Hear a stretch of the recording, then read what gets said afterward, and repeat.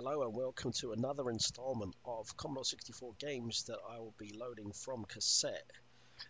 From my personal collection, I have about 400 Commodore 64 games on cassette format, and today's episode I'll be loading up one of my favorite games, or at least a game that I enjoy playing, although I did get quite frustrated because it was just so difficult. It's a game called Hacker II The Doomsday Papers. This game was released by Actisource, Activision, back in 1986, I think it was. It came with a nice little manual, which would begin to read. And as I said, I spent a lot of time trying to learn how to play this game, but I really didn't have much success. So I don't expect this will be any different today. So here we go, I'm going to load it up from cassette.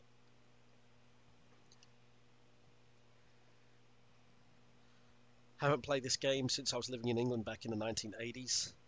I now live in Florida, United States.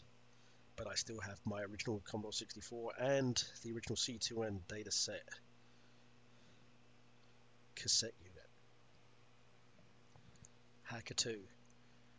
And it looks like it has found the initial loading file. I'll go ahead and hit the Commodore key to get that moving along. I don't recall how long this game takes to load, but I would estimate it's probably about 4 minutes or so.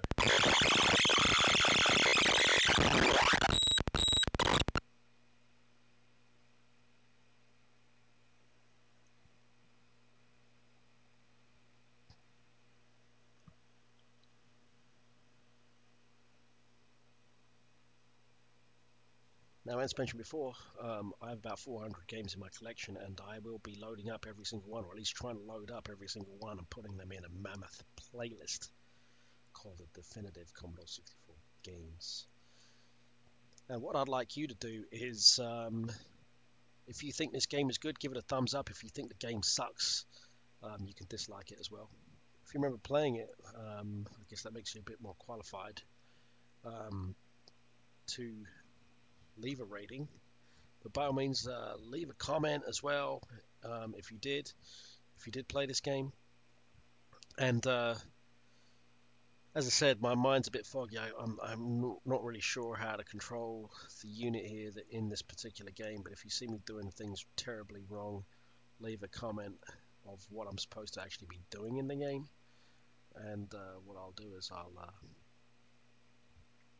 make another video of me trying to play the game following the tips that you leave here in the comments.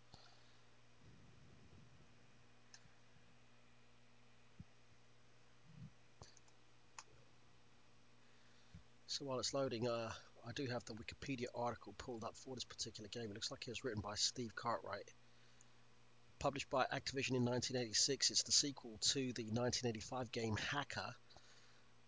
Hacker II was released for the Amiga, Apple II, Apple IGS, Amstrad, Atari ST, Commodore 64, IBM PC, Macintosh, and the ZX Spectrum.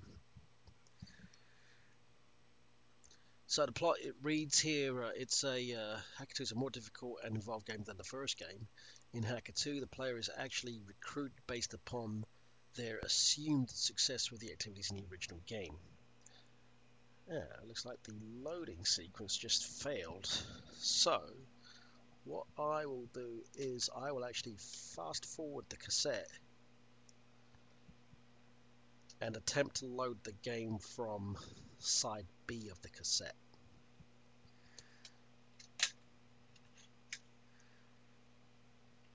If you've seen any of my other videos, I've mentioned that the videos I make are all done in one take. That's why they look so shitty.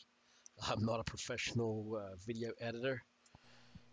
I just capture the output from the Commodore 64 through my video capture card and do everything in one take. So yep, there is going to be times of dead air, and most of the other times you'll see extremely poor gameplay because I suck at these games. I really do. Alright, so I got the side B loading up now. Let's see if it picks up anything.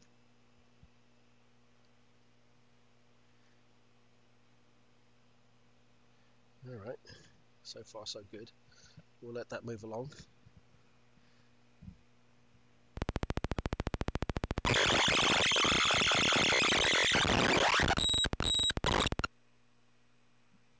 Alright, there it goes again. So yeah, as I was saying, the Wikipedia article does have some comments here about a particular game. Basically, you're tasked with controlling a robot, this time to infiltrate a secure facility in order to retrieve documents known only as the Doomsday Papers from a well-guarded vault to ensure the security of the United States. Eventually, as you escape with the papers, the player is confronted by agents of the United States who reveal that they have actually been working for a former Magma employee who wanted the papers in revenge for what has happened to the company the player had presumably exposed in the first game. The building that the player had unwittingly broke into was a government facility. The player then has to go back into the facility as part of a gambit to expose the Magma agent, avoiding the same security that had threatened the player before. Now, I never played the first game, so I have no idea what any of that means, and it's probably why I find the game so hard to play. As far as gameplay is concerned, gameplay is considerably changed from the previous game, and the packaging notably includes a manual describing the function of a four-way monitor system provided to the player. It is hooked into the camera security network for the facility the player is asked to infiltrate. A handful of robots are available hidden in the facility in case some are lost. By using the camera system and the in-game map that helps track guard patrols and the location of robots, the player must explore the one-floor facility and find the codes needed to open the vault and escape with the papers. To aid the player, there is also a pre-recorded security tape of a typical day for every camera at the facility, which the player can bypass the actual camera feed with them, and then when they need to be in an area for an extended period of time, although care is needed to ensure the timestamp matches the actual time of the game. Discovery by the guards must be avoided at all costs because once alerted, they will call in a huge machine which resembles a large plate hung from what looks like a metal frame on wheels. This machine pursues the player's defenseless robot and attempt to crush it with the plate. The player can try to avoid the drone, although it's relentless in its pursuit and much faster than the player's robot. If all the player's robots are destroyed, the game is over. Things that can set off the alarms include being seen by a patrolling guard who has constant line of sight in the corridors, having one of the cameras see a robot, incorrectly disabling the vault security, or failing to sync a bypass camera feed with the actual time, giving evidence that there is tampering going on. The game also featured an escalating problems as part of the player's interface begins to fail. The in-game map starts to lose progress of the player's robot monitored by security cameras. The guard and eventually the map itself as the player defeat the system. Eventually, to get into the vault, the player may well be forced to control the robot blindly, relying on maps that should have been made by the player. There are no saves available in the game, as in the first game. Alright, so the game has loaded up. I just read all of that from the Wikipedia page, and I'm even more intimidated now than I was before I started to load it up. So don't get your hopes up here of this being a long play. This is probably going to be very short.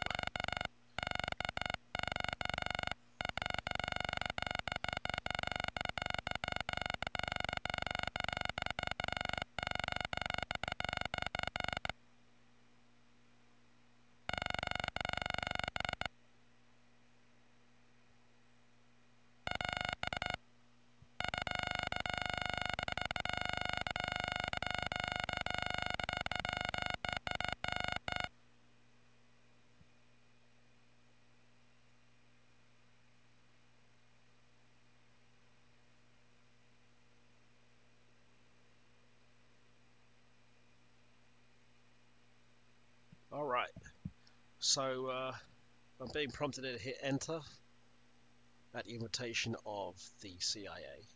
So let me go ahead and do that. And let's read the operation brief.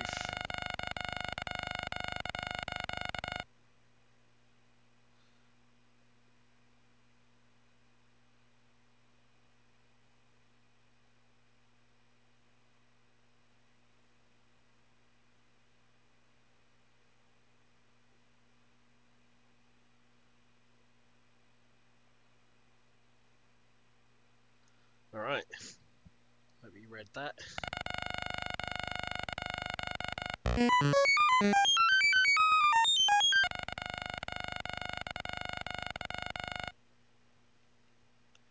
So I believe that's the unit that I'll be controlling in the game. Let's see if here.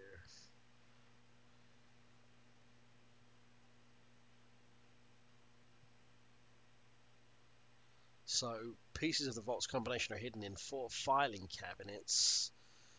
The access code to one of the cabinets is Red 7 or Red Space 7. So let me see if I'm going to remember that.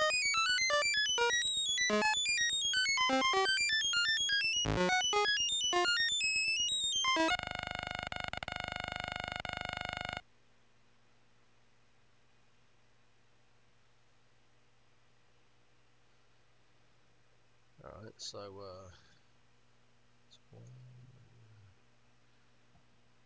I've got a strong feel. I'm going to struggle in this game. It's just too much stuff to remember here. 1, 2. Alright, so let's start with number 1. Oh god.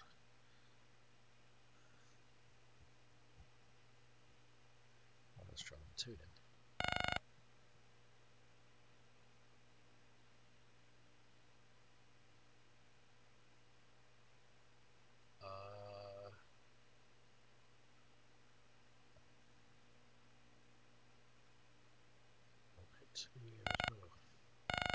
Oh my god. 1.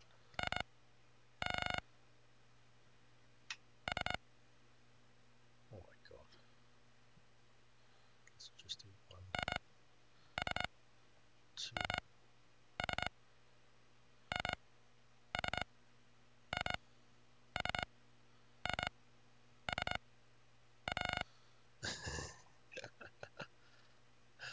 Let's start from 1 again.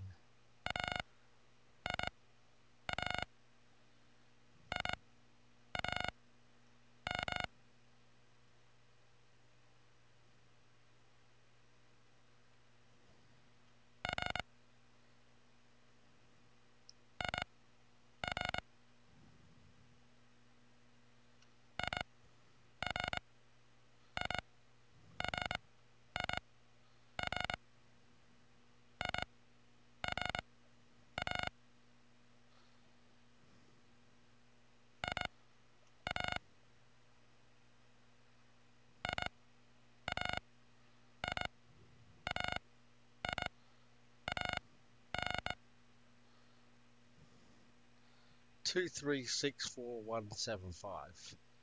I don't remember if that's even random or if that's the same thing every game. And you know what? Honestly, I don't even know what any of that means. So, all right, let's press enter. All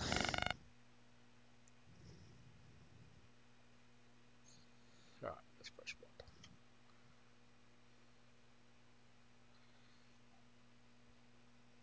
Select 1. Let's see. Does joystick work here? Yes, it does. Alright, let's see. Select 1 of 4 displays. Oh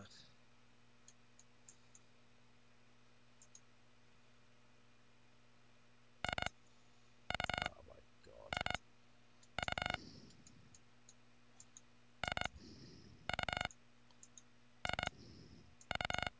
I'm supposed to be pressing it.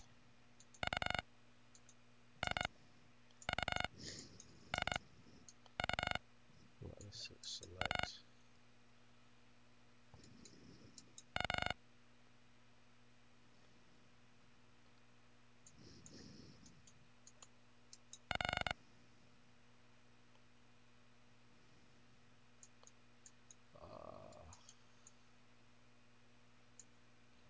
this.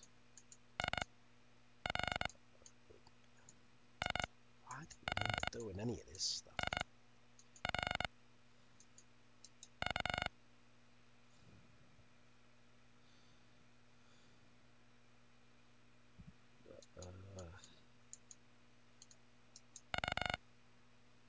Telemetry, I guess that's this. Bypass camera, okay, so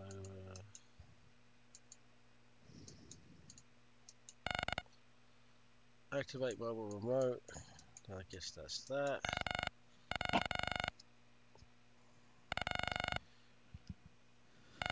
Zero 00987, alright.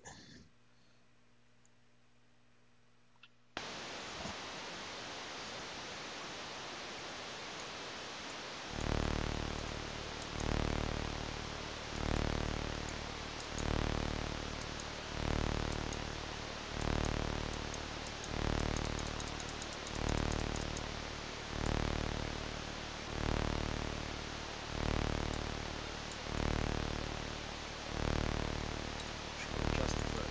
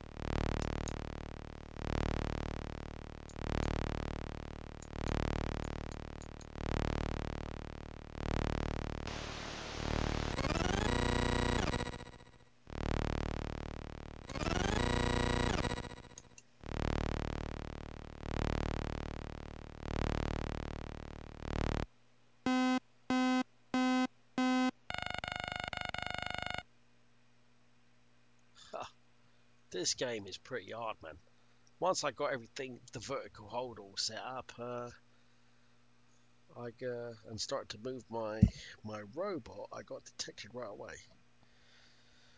But it's a good game. I have forgotten how to play it. I ain't gonna lie.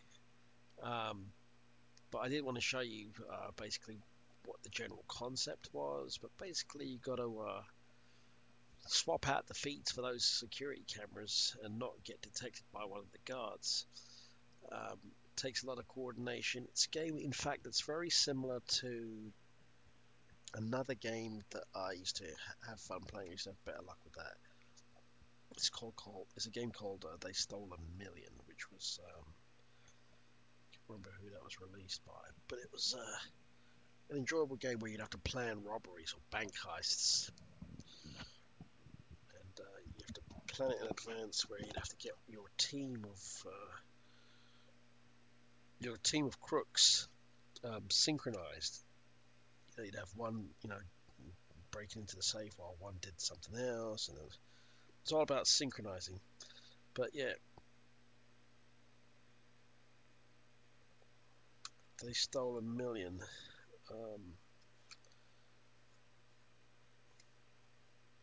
That game was by Ariolasoft. It came out, I think, in 1987. But this game here, I'm not sure if I can proceed, but I really don't want to start another game. Let's see what happens here. Oh, you know what? I can. I'm not sure what's going on here. I can't move.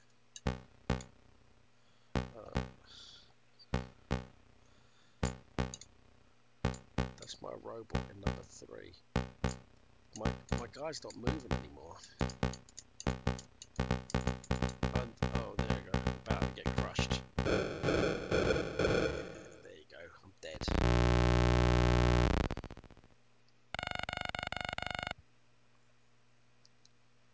Ha! So,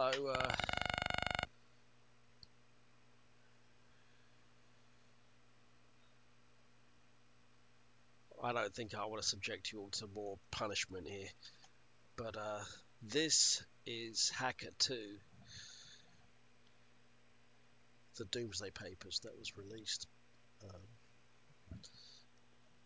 by Activision back in, I think, 1986. Leave a comment below. I know that the gameplay, what I just did, actually sucks. I do know that, but if you do remember playing this game and you enjoyed it, give the video a thumbs up.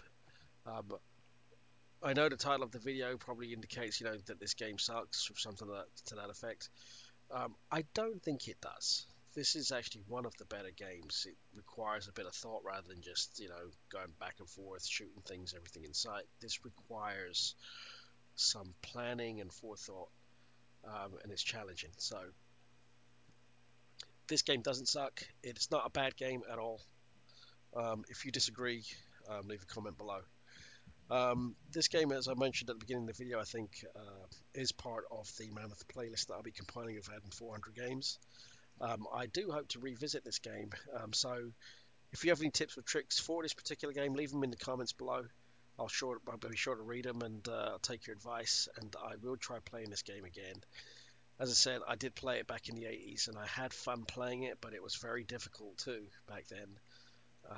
It didn't turn me off. I enjoyed it. I like the atmosphere that the game creates, of just trying to stay hidden. It's one of those stealth games, like Metal Gear or Splinter Cell, where you have to stay out of harm's way. That's the key here as well. And like I said, I do hope to revisit this game again in the future and give you guys a much better gameplay video. All right, so I will see you in the next one. This particular video was supposed to be of another game entirely. It was a game called Infiltrator, which is a helicopter simulation game. I was trying to load that up initially, but it failed. Like, the tape cut at the reel. That's the second one I've encountered in the past week. The other one was Aliens, 1986 game of the same name as the movie. It is actually based on the movie. So Infiltrator is a cassette that I will need to pull apart and resplice back onto the reel. That video will come at a later date, as will Aliens. But if you have any special requests, leave them in the comments below. Thanks for watching, thanks for persevering and sticking through this and seeing what this game is all about. As I said, I will try to release a better version of this video in the future. Thanks again, and I will see you on the next video.